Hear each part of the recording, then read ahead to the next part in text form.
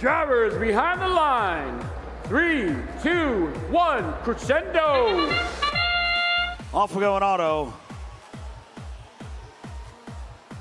Blue Alliance trying to claim as many of those centerline notes as they can. Red Alliance looking for what they can score. Mechanical Advantage sweeping down the center line. Nothing doing, tie score. And those notes delivered down into the wings. Now the teams will attack the amp. One note down for each alliance. Second note goes in for the Rembrandts. Rembrandts shoots and scores into that red speaker. Now they begin their amp. Red Alliance has amplified.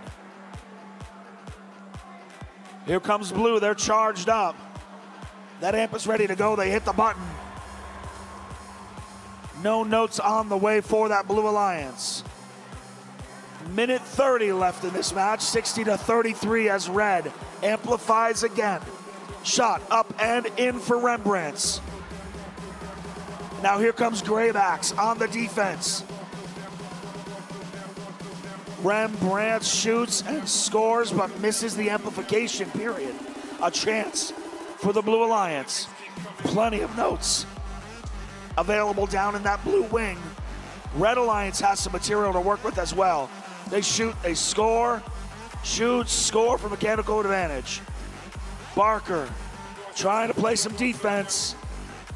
Again, limiting Red's effectiveness during their amplification period. 50 seconds left. Blue Alliance just trying to get something going here. They're ready again for another amplification. There they go. They shoot, they score, they amp. But Red Alliance, uncontested, now that Graybacks are scoring on the other side of the field. That Red Alliance score goes up to 122 now with 30 seconds left. Mechanical Advantage feeding up and over the stage. Alliance partners scooping and scoring up into the speaker now. Red Alliance amplifies again. 15 seconds left. High notes coming out from your human players. Just a bit wide. Red Alliance clustered around their stage. They go up and time expired. The win, 145-76. Red Alliance will advance along our upper bracket. Round 2, match 8 will be the next time we see our Red Alliance. Blue Alliance down but